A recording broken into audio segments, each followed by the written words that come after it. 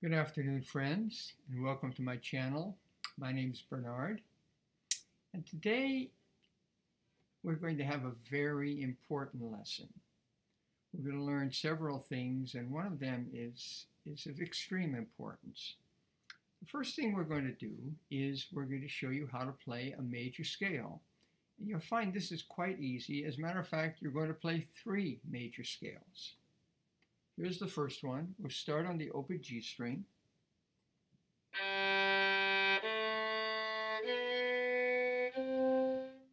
Now you'll probably recognize that those are the first 4 notes of the left-hand warm-up in major. But now you can continue to the next string and play the same 4 notes with the same finger pattern. Sounds like this.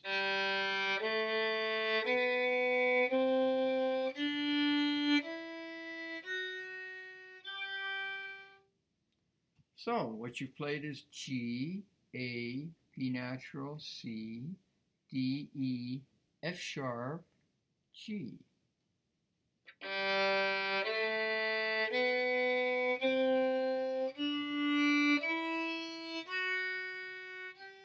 You might make note, since you're using the same finger pattern, that the second finger B natural on the G string is right across from the second finger F sharp on the D string. So get used to that. Now, we can do the same thing on the D string. We can start a D, F sharp, go to the A string, C, again,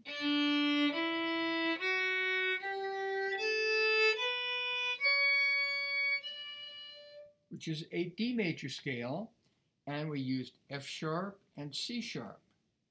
We're basically going up the circle of fifths. We started on G, we went up a fifth to D, and G has 1 sharp, F sharp, D has 2 sharps, F sharp, C sharp. You'll note also that the sharps are a fifth higher. Now you can guess already that if we go to A, there'll be 3 sharps in the key signature, F sharp, C sharp, and a fifth higher, G sharp. Sounds like this.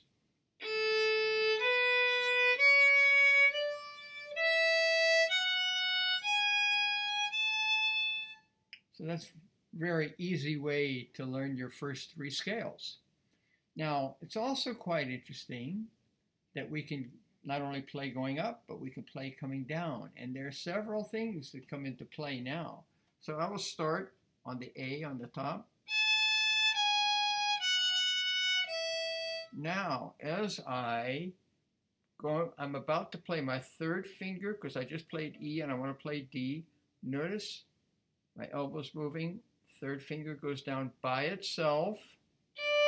Then I put in the 2nd, 1st, open. Let me turn around and you can watch the same thing. Here's my 3rd finger. There's my elbow going. 3rd finger's right there. Now, this is another illustration of how valuable, how important it is to leave fingers very close over the string, so that when I have to go to the next string down, all I do is rotate my elbow, down it goes. So this elbow action I call anticipation, because as I'm playing the open E, I've already made the elbow action. There's the 3rd finger. I have problems. I get uncoordinated. All right, I should be staying this direction. All right, one more time so you can see. Elbow. Now if I do the same thing on the A string going to the D string, you'll see elbow, 3rd finger by itself, that 2nd, and I'll do the same between the D and the G. And you'll notice, of course, when I'm starting like this, I'm just putting this 3rd finger down to elbow action. So this is a really beautiful exercise if you can keep your fingers close, you see how easy it is for me to stay playing in tune all the time.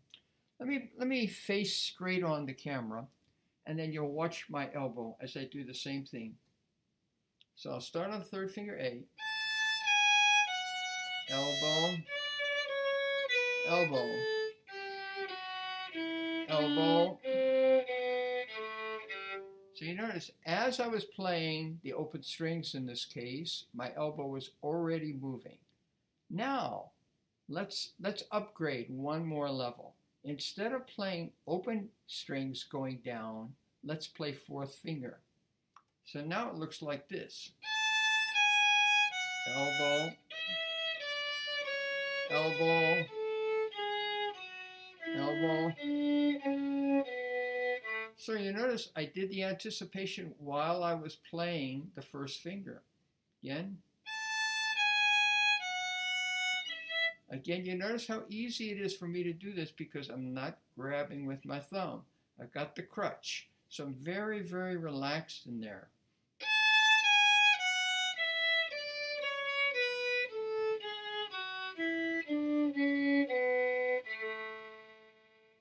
Okay. So what I would suggest is for your practice to take the 1-octave scales and do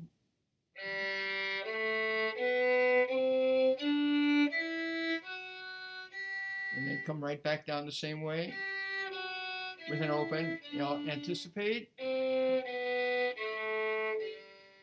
And after you've done that a number of times, maybe even for days, I don't know, then try it with the fourth finger. You'll find there's a little bit more difficulty with this, and I'll show you what.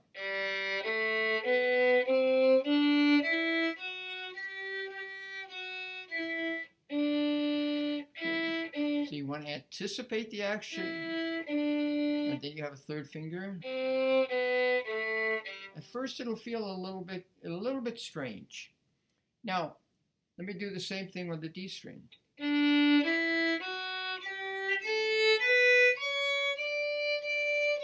Here's the open, elbow.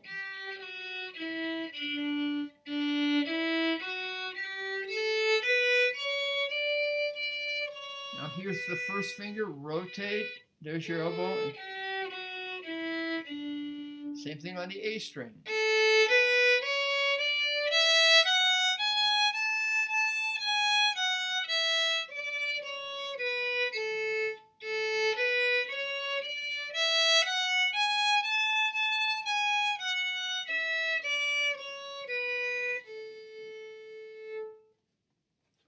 Okay, so I would say that is possibly one of the most important lessons that I've given you, because the anticipation with the elbow is very, very important. We're going to be doing other actions anticipating the elbow also. It's basically positioning your hands ahead of time so that you're ready to play everything on the next string that you're playing going down.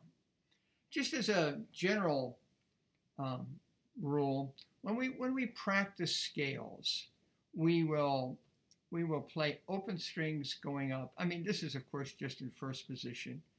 We play open strings going up. We play fourth fingers coming down, so we get all the practice. Okay, well, thank you so much for listening. I hope this was helpful for you. If you have any questions, please put them in the comments. So if you like it, give it a thumbs up.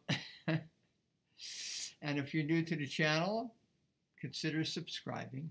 Thanks very much. Have a great day.